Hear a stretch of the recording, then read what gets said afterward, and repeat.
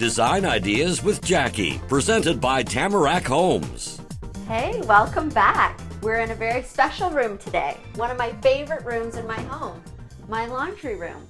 Now, this room is a controversial room because it's a utility room. Should you invest in your laundry room?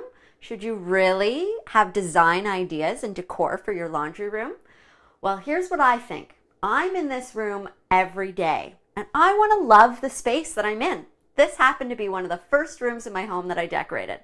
So the first thing that I chose when I was doing up my laundry room, and this applies to you if you are buying new washer and dryers, I selected a washer and dryer in a color. I loved the glacier blue, and I'm happy I chose it. I still think it goes, and it was a few years ago that I picked it, so I think it's still sort of in trend.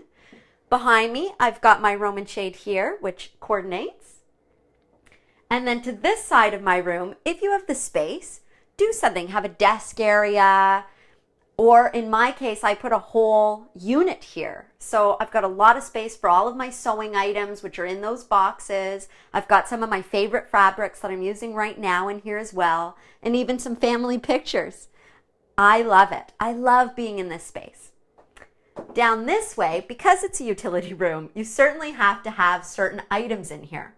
So behind the door is where I keep my ironing board, and I've got another laundry hamper.